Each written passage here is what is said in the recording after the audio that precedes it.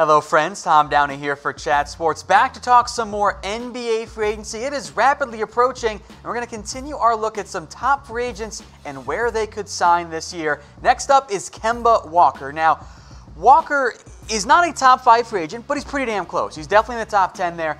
And I'm very curious to see what happens with Walker. He has said the Hornets are his top priority. He wants to be in Charlotte. He might even take less than the Supermax offer that the Hornets can give him. However, there are several other teams out there lurking and plotting if Walker and the Hornets don't get a deal done. Now, of course, we'll break down what the money could look like there for Kemba Walker. Of course, Hornets can offer him way more than anybody else. But in reality, he's definitely worth a max contract. Look at his last 4 years.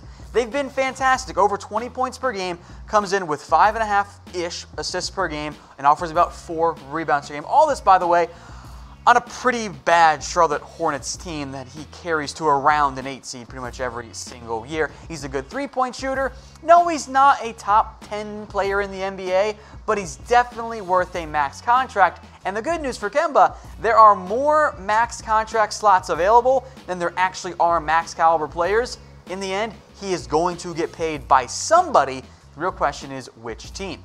Now we'll break down the top fits, but first, make sure you guys are subscribed to us on YouTube. The link is below there, but you're already watching on YouTube, so just hit the big button there. Get us to 120K. We're going to be there soon. Make sure you get in. And oh, by the way, we'll be live multiple times throughout NBA free agency, breaking all of the signings as they happen. So make sure you're subscribed to us here on YouTube. Take you now through the top 6 teams that could sign Kemba Walker. We did add one last second. You'll find out who in just a little bit. Now, the Pacers are a potential sleeper team for Kemba Walker. They have just enough cap space for a max contract there, and they're clearly looking for help at the point guard spot. They need an addition there. The way they operated during the draft, they traded for TJ Warren, which means they could lose Bojan Bogdanovic, but that means if they renounce his cap hold, well, then all of a sudden, they have enough space to go out and add a point guard. So here's what a Pacers lineup could look like if they were to add Kemba Walker. Now, of course, you have to get Victor Oladipo healthy, so kind of an asterisk there for now. TJ Warren was the trade addition there. Miles Turner, Domantas Sabonis, and then Kemba Walker comes in.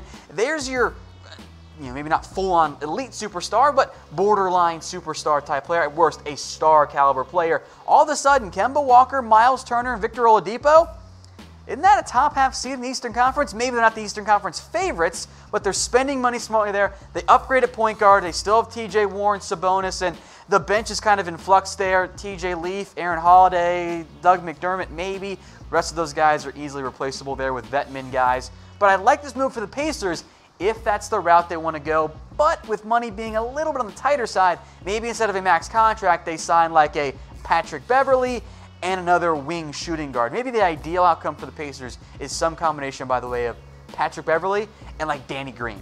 Wouldn't that be a great offseason for them? I don't know, just spitballing here. Number 5, the New York Knicks. Remember, they have cap space for 2 max contracts, and Walker is definitely an option if they missed out on the bigger names, i.e. Kawhi Leonard, Kevin Durant, and Kyrie Irving. Issue for the Knicks is they have missed a lot in the past. Is this the year it finally changes? There are reports, by the way, that the Knicks might say, you know what, let's not go after very good players. Let's continue to wait and not pay big money and focus on somebody else in free agency and just sign one-year guys that are veterans that can help mentor our young players. But if the Knicks did bring in Kemba Walker, and only Kemba, let's say maybe they add Julius Randle too, but we'll leave that blank for now. This would be your 5 best players. No bench because, well, there isn't really much of a bench to speak of right now in New York because nobody's under contract. But Kemba, R.J. Barrett, and then you bank on Mitchell Robinson, Kevin Knox showing some growth. Pretty good lineup there. Maybe you sign Julius Randle too, or ideally Kevin Durant. And then all of a sudden, well, it's a pretty darn good team. So the next decision will become, okay, if they miss on Kawhi, they miss on Durant, miss on Kyrie, which is a real possibility for New York, do they want to dip outside the top 5 free agents and say, hey, let's add 2 of the guys in the top 10 or top 15? Now, speaking of top 10, where does Kemba Walker rank among NBA free agents this year? Let me know in the comments section. Rank him from 1 to 10. In reality, it's kind of in that 5-ish to 10 range. I have a tough time seeing 10 players better in free agency than Kemba Walker. Let me know what you guys think in the comments section. Let's move then to number 4, hint, hint, our last second edition, because Mark Stein of the New York Times says Boston is a, quote, stealth suitor for Kemba, which, by the way, instantly makes them no longer stealth suitors because that means that it's not really stealth anymore. Now, Boston definitely has a need at point guard. Kyrie Irving, he's pretty much gone. Terry Rozier might be gone as well, and frankly, he's not the best point guard anyway. Boston does have the cap space for a max contract. So if they bring in Kemba Walker, here's what this lineup looks like. Kemba, Jaylen Brown, Gordon Hayward, Jason Tatum. Now maybe you put Hayward on the bench and you start someone like Grant Williams at the power forward spot instead, and we'll see about Robert Williams. I think center also a big need there. Maybe they could use the mid-level to get out and sign somebody at center as well. But for Boston, if you do want to focus on still trying to win right now while you have Gordon Hayward, while Tatum and Brown are still on their first contracts, Kemba makes some sense. Now, I think it might make a little bit more sense to target a $10 million point guard and a $10 million center. Maybe Patrick Beverley and, I don't know, DeMarcus Cousins. Not Vucevic. It's probably too expensive there. DeAndre Jordan, I don't know, spitballing names there again. But if you want to go after Kemba, it's actually a pretty intriguing lineup. Again, not the Eastern Conference favorites like they were last year, but still a very good squad. Let's move then to number 3, the LA Lakers. And yes, I know they are tight on cap space. They can find a way to make it work if they really, really want to. And they have interest, by the way, in adding a third star to pair with Anthony Davis and LeBron James. And they happen to desperately need point guard help. Now, yes, LeBron James is basically a point forward or point guard, as I call him, but Isaac Bonga is the starting point guard right now. That's not going to get the job done. So here's a possible lineup if they add Kemba Walker. I'll throw Reggie Bullock in there because he's not under contract, but the Lakers have his bird rights, so they can go over the cap to sign him. That leaves LeBron, AD, Kuzma, and Kemba there. It's an intriguing lineup. I still think, especially for the Lakers, I know I've mentioned this for like the Celtics and for the Pacers, but for the Lakers, I'd probably go after a bunch of cheaper role players and say, you know what, let's pass on adding that third star. Let's add guys like JJ Redick, like Patrick Beverley, like a Danny Green. Spend money on multiple players, not just one guy. But if they want to go after Kemba, look, you can do a lot worse than throwing money at Kemba Walker. You know, even if you do want to give him Mozgov money.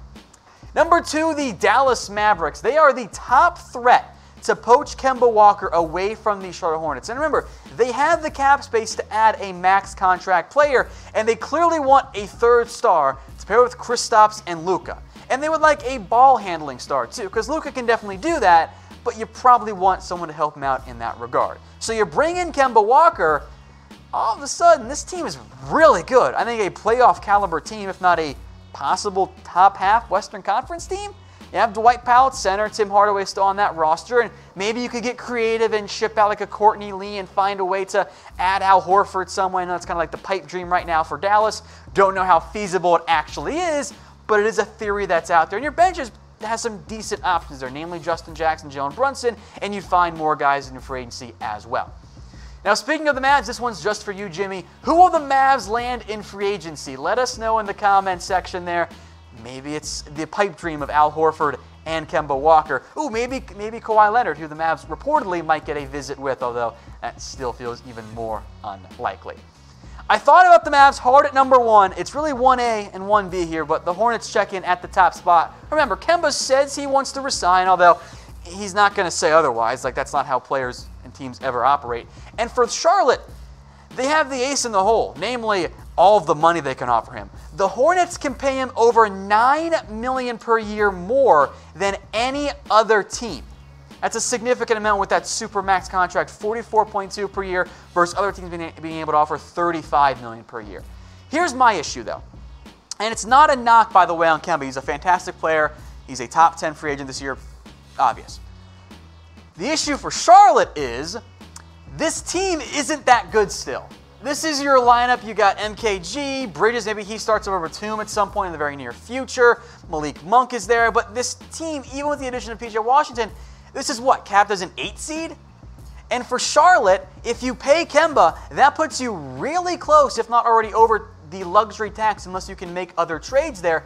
I'll tell you what, Michael Jordan, he doesn't want to pay that luxury tax for a team that might not make the postseason, because the Hornets have some really bad contracts on the book for the next year and year plus. Batum is going to make 2 years, has 2 years left in his deal, with an average of $26.4 million. He's putting up 9.3 points per game. Bismack Biyombo makes 17, put up 4.4 points per game. Marvin Williams overpaid. MKG overpaid. Cody Zeller has 2 more years at just under $15 million per year. So if the Charlotte Hornets re-sign Kemba Walker, now they're out of money.